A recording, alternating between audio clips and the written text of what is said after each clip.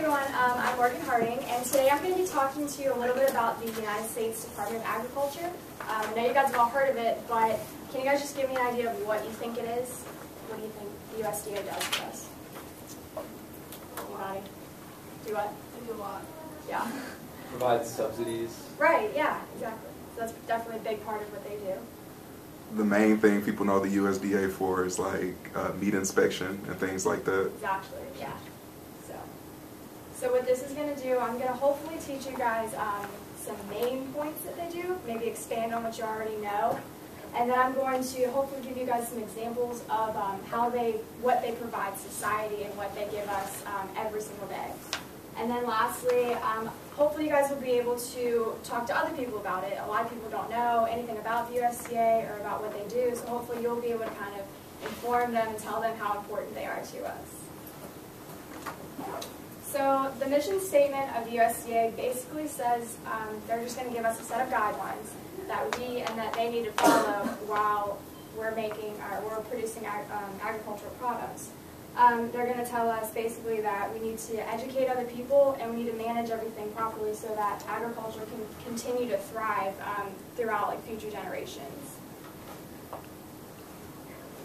So can anybody tell me what the cash crop was for the English settlers? That's tobacco, if anybody doesn't know. And that's corn. Which one do you guys think it was? Right. So when the settlers got here from England, they found out really quickly that they were not going to find any silver or gold. They got kind of drenched with that. So when they started farming, they found out that the merchants back in England were able to trade the tobacco for goods. So when they started producing more and more tobacco, the merchants were able to trade goods for them so that they could be more prosperous in the new land. So a big thing with tobacco too was you had to have land to grow it. So if you're a settler and you produce a whole lot of tobacco, you obviously had a whole lot of land, so you were better off in your new life when you were here in the Americas.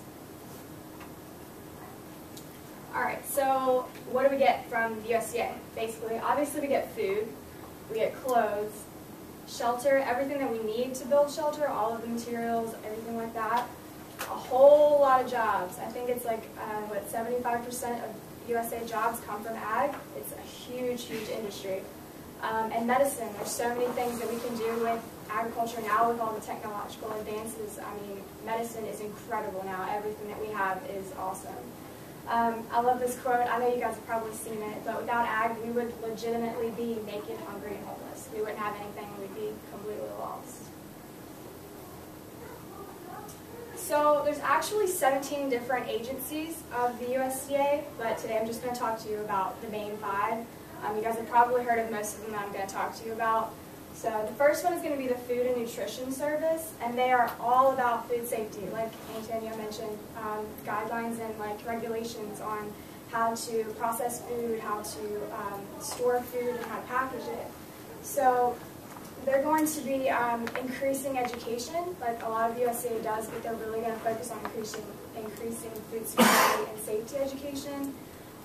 So they're going to be contributing to every county kind of in the U.S. So a lot of schools are going to have these kind of programs, like with their lunch menus and everything. They're going to have how to store it properly before you serve it and that kind of stuff. And it's also going to increase public morale. People aren't going to be scared. I wonder if these eggs were refrigerated at the right temperature. I wonder, anything like that. You're going to be confident in things that you buy and things that you cook with every day. The next one is the National Agricultural Statistics Service, which is NASS. It's the huge statistics service that puts out the U.S. Census. Has anybody heard of that? I'm going to talk about it in a little bit. But basically, they just provide ranches, farmers, and agribusinesses with comparable data. They're going to tell you what's happened in the last few years and what you can expect to happen. So every single day, the ag sector gets bigger and bigger. It's always changing. It's always growing and expanding. So the NASS system, they give farmers and producers a whole lot of insight on what they can expect in the future with changes like that. And also, any other information like increasing or decreasing prices for crops and things like that, They're going to have them kind of prepare them for what they need to look forward to, or whether they need to decrease what they're doing or expand in that kind of regard. Now, the Food Safety and Inspection Service is, I know you guys have probably seen this USDA approved on like meats and dairy and stuff like that. They're going to be really, really, really focused on making sure that we don't get like E. coli or salmonella or stuff like that. So they're going to be the ones that do like recalls and everything. And there's two main recalls that I want to kind of tell you about. Have any of you heard of the meat recall in California recently?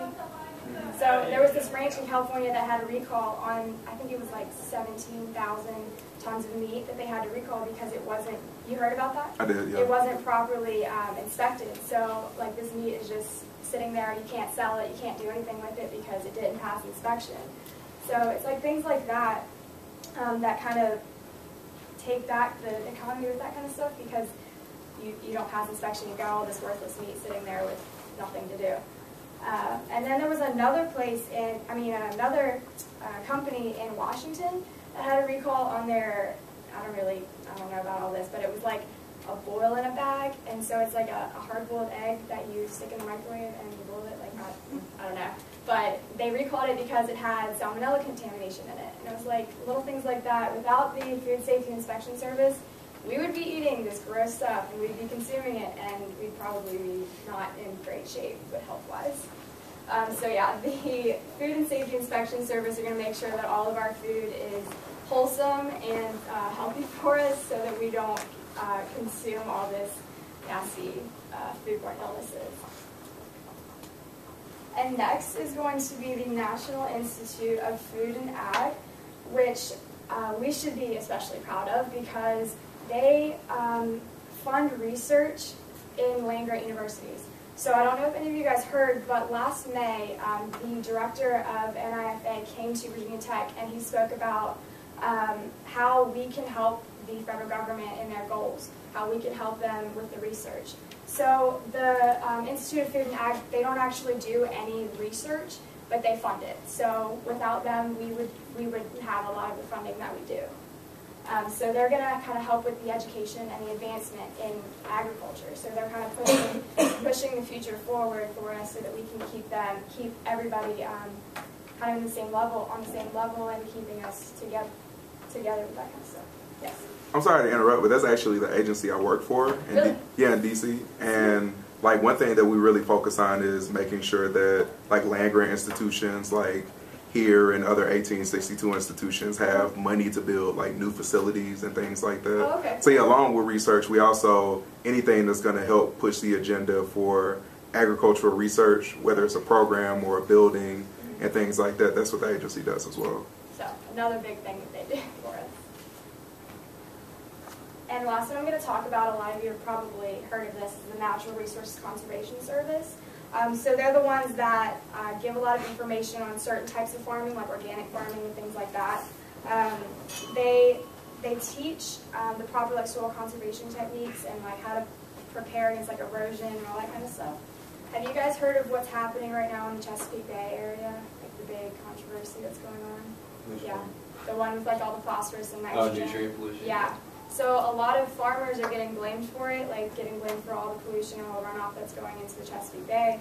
But really, farmers, a lot of them, well, the bigger farms are actually really, really informed, and they know how to maintain all of their runoff. But the urban societies, like if you fertilize your grass and your plants and stuff like that, that's where a lot of the pollution is coming from. And a lot of people are just like, all the economists are like, oh, the farmers, like you're messing up everything. But it's like urban societies and like subdivisions and schools and things like that, like you have to really pay attention.